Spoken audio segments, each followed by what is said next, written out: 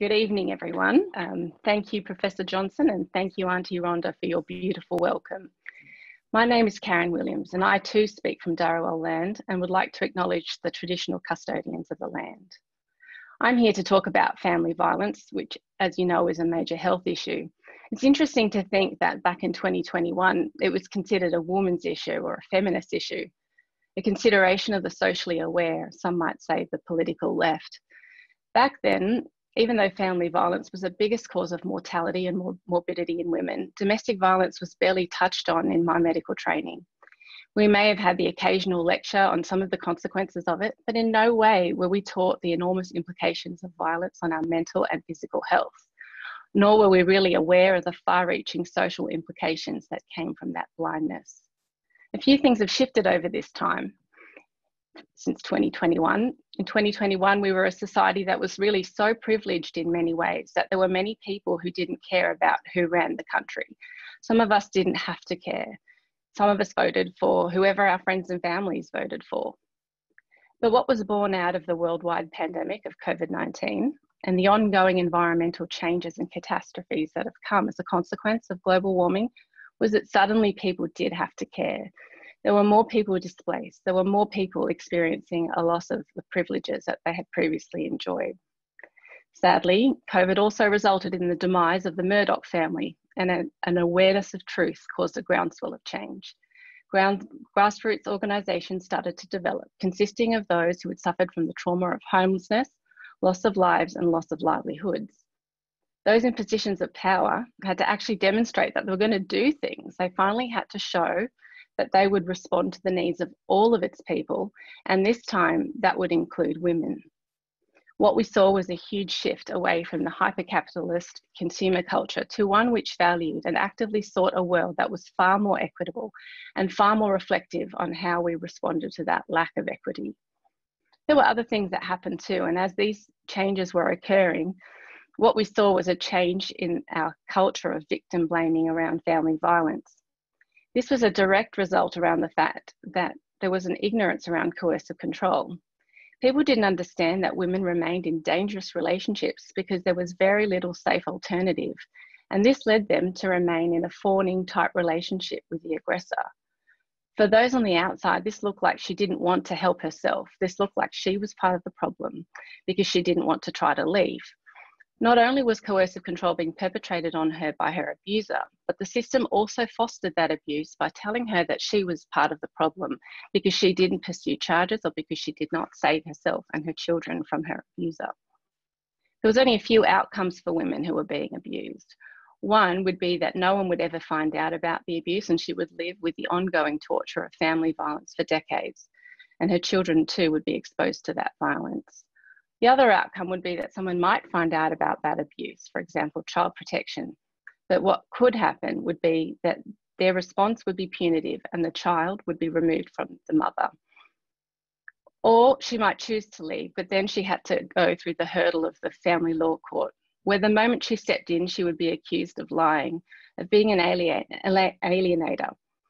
And it was really, really common for abused women to have her children removed and given to the perpetrator himself. In any event, good outcomes were really rare, but this is different now because our approach to management is so much better. We didn't really have much in the way of primary prevention back in 2021. Primary prevention being dealing with the domestic violence before it were to happen. So now in 2031, we have a range of measures that we didn't see before, a huge emphasis on social welfare, free childcare for all women, no matter her household income. All children are taught how to identify coercion. They're taught about healthy, safe sex practices, how to identify abuse, how to recognise grooming. And this starts in primary school and continues all through the child's education. Financial management is also a compulsory subject. Teachers are taught to identify signs of trauma without immediately assuming that the child has ADHD or a conduct disorder. Women have their own online health record for which they have control over. And there is early identification and options for at-risk families. We had a huge emphasis in 2021 on secondary prevention, so that is dealing with a crisis. In 2021, that focus looked like police recording assaults every 20 to 30 minutes, but that was really all that they were doing. The outcome of recording lots of assaults is a big database of recorded assaults, but very little in the way of convictions and very little reduction in safety overall. The cost was enormous and huge amounts of money were invested with no real outcome. In fact, police involvement would be very often a traumatic encounter in and of itself. So now police must demonstrate genuine attempts to assess the safety of women seeking help, as well as to help her secure the evidence that she might need, including video recordings, taping phone calls, and there are actual consequences for perpetrators beyond AVOs. Now that we have family and sexual violence experts embedded in the police station, along with mandatory trauma-informed training, things have improved, and it will continue to improve as accountability measures are now heavily employed within the service. Obviously, for secondary prevention to be effective and not just further traumatising, it wasn't just the police that needed further training. Our entire workforce that responds to family violence needed to understand the traumatic impacts of family violence. So now that includes all healthcare workers, emergency workers, teachers and lawyers. Everybody in the community needs to understand the impact of family violence so that at the very least, our community doesn't do more damage. And then there's tertiary prevention, to dealing with the long-term impacts of family and sexual violence. And that brings me to where I originally started my journey as a psychiatrist. Back then, women and children who were tortured by their partner were not considered to be as tortured as, say, a police officer or defence personnel. So what I was seeing as a general psychiatrist was women who had been strangled, who had head injuries, who'd been made to eat dog food, who were raped, who had been held hostage, who were stalked and monitored, made to kneel for hours on gravel, all of these sort of things, and none of them in 2021 were getting adequate care for PTSD.